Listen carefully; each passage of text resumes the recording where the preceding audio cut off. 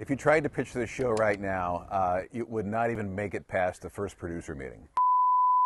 All right, showtime! In the fall of 2001, ABC's Monday Night Football was still a very big deal. And ahead of the season, the Colts presented WRTV with a unique idea. Hey, we want to do something called Colts Monday Night with Jim Irsay, and we want Dave to host it. It wasn't really a football show, was it? Good evening once again. Welcome to Galleons up in Castleton Square. A live audience at the old Galleons Sporting Goods store in Castleton Square.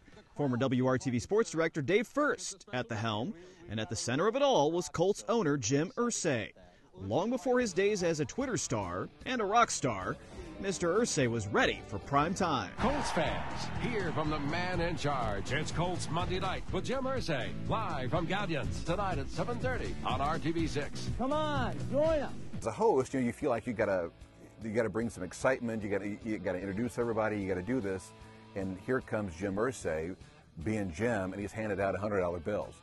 I mean, here I'm thinking, okay, I'm the host of the show, ladies and gentlemen, Jim Irsay, and he comes out, hey everybody, we're handing out $100 bills. And I'm like, what are we doing here?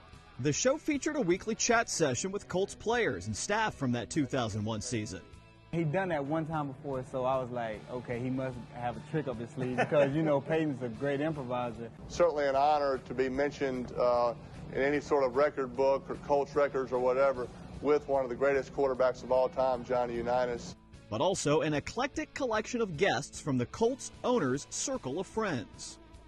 We're going to do your next game.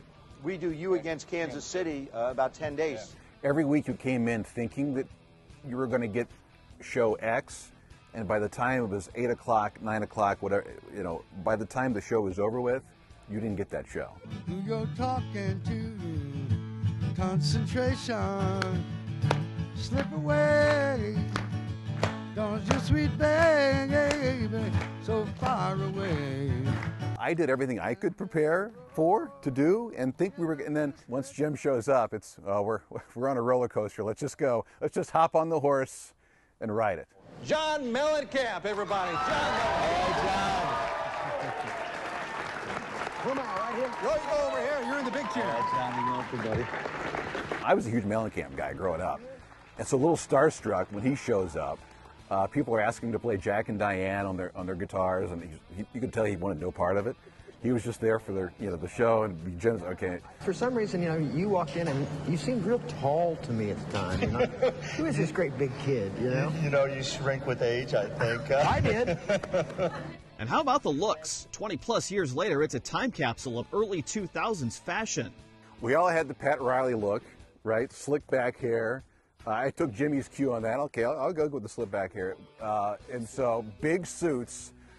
A lot of cloth involved, right? But for that incredible fall, it was TV gold, capturing a Colts franchise that was on its way to the top of the NFL mountain. I think even then, the Colts as an organization, and certainly me or whoever was covering the team at the time, knew something special was happening. We didn't know where this was going to go, though.